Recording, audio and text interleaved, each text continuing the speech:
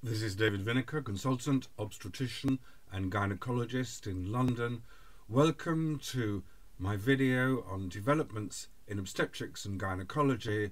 This one is on the subject of hormones.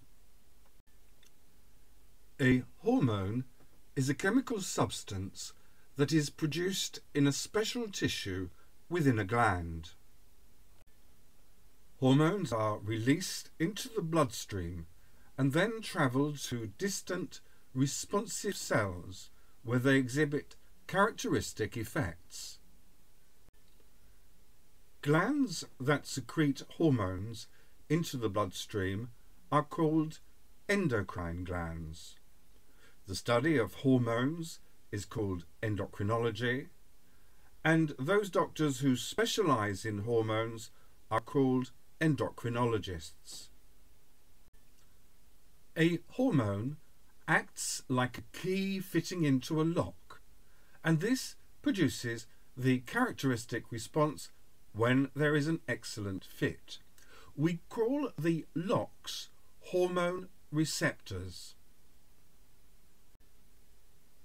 The chemistry of a hormone may be quite complex.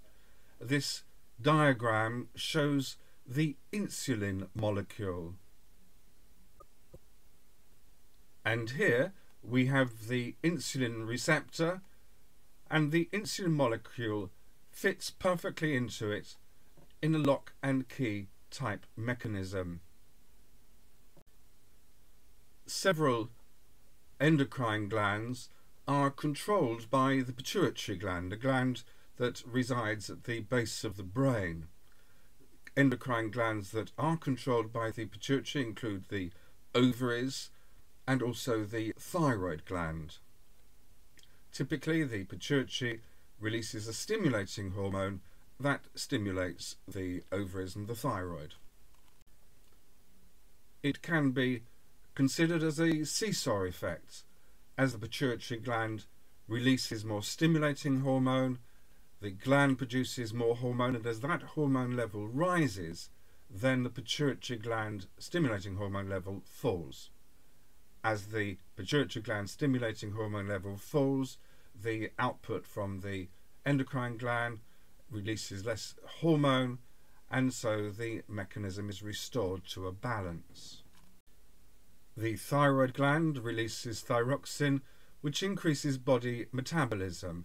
It speeds up the heart and all the chemical reactions in the body.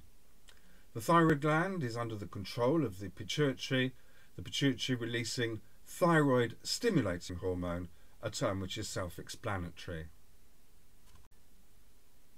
The pituitary gland is in itself controlled by the hypothalamus, an area again at the base of the brain. As far as the thyroid is concerned, the hypothalamus produces thyrotropin releasing hormone, TRH. So the hypothalamus is releasing thyrotropin releasing hormone, which stimulates the pituitary gland to release TSH, thyroid stimulating hormone. Under the influence of TRH, the pituitary releases TSH, thyroid stimulating hormone. Thyroxine has a negative feedback effect on the hypothalamus and the pituitary, reducing thyrotropin releasing hormone and TSH outputs. This keeps the whole mechanism in balance.